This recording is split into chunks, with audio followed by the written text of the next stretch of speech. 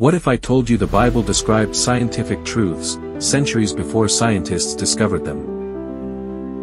For centuries, many dismissed the Bible as just a spiritual guide. But hidden in its ancient pages are verses that foreshadow scientific principles long before they were proven. Job 26 verse 7, He hangs the earth on nothing. Centuries before Copernicus, the Bible described a suspended earth in space.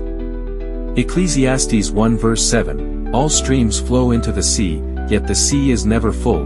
To the place the streams come from, there they return again. That's the water cycle, recorded thousands of years before it was understood. Isaiah 40 verse 22, He sits above the circle of the earth. At a time when most believed earth was flat, Scripture described its curvature. The Bible isn't just ancient text, it's ancient truth. Science is still catching up to what was written thousands of years ago. Do you think this is coincidence, or divine design? Comment, divine wisdom, if you believe the Bible was always ahead of science.